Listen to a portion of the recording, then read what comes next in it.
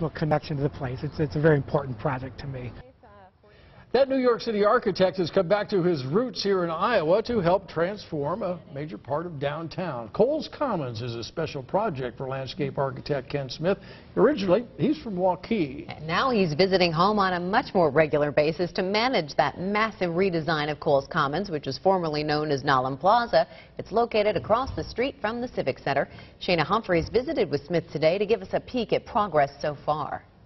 Unless your thing is heavy machinery, building materials, and, well, dirt, Cowles Commons may not appear very exciting to you right now. I think it's really going to transform this part of downtown. I think you're going to see people here again. Currently, the only people you'll see here are construction workers, but drastic changes are underway, some of which you'll start to see by the end of summer. In July, we're saying that you're going to start seeing the paving systems coming in. The ground will be raised to put the commons on the same level as surrounding buildings. Then the idea is that restaurants and cafes will have patios overlooking the commons. So one of the main questions or concerns that a lot of people have had is whether or not this big umbrella will stay here. The answer is yes, but that is about the only thing you'll recognize when this is all said and done. A plaza that's more open and more usable is really the key thing. So we're going to have a big red carpet that connects Capitol Square to the Civic Center, and that's really going to be the center of the place.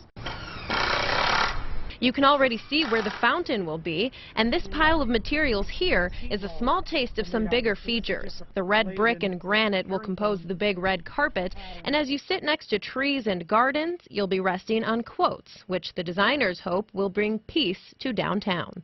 Quotations from Gandhi and Martin Luther King and John Lennon. Any good worker puts his all into any project, but for this architect, this project is personal.